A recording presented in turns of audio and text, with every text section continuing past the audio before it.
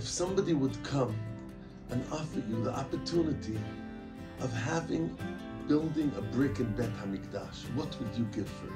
Hi, my name is Iris. One thing that I love about Neve is the sense of camaraderie between all the students. I love the spectrum of girls here. I love the support system that I've created, the community. I love how kind everyone is at Neve. I love all the teachers and faculty at Neve. You can task any teacher any kind of question. I'll always be willing to answer you. Amazing instructors who really take time to get to know you on a personal level, meet you where you're at in your religious journey, and help you all along the way.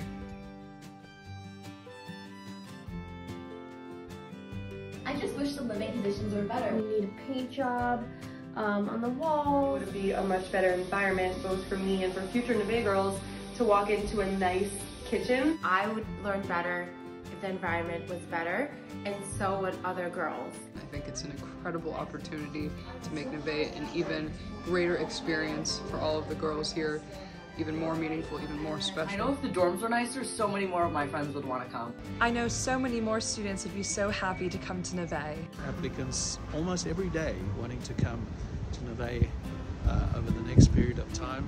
It's going to be busy, it's going to be buzzing. We couldn't do it without your help. With your help, we can make this a reality. With your help, Neve can become even more amazing than it already is. We really hope you'll help us make Neve the best place it could be. This opportunity is here.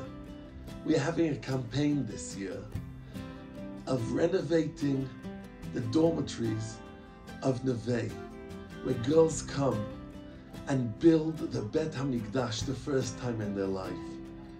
This is Tzidkato Omedet La'ad, one brick that stands forever, and it's a brick for people's houses to be built for Hashrat HaShechina. Thank you so much for all of you, to all of you.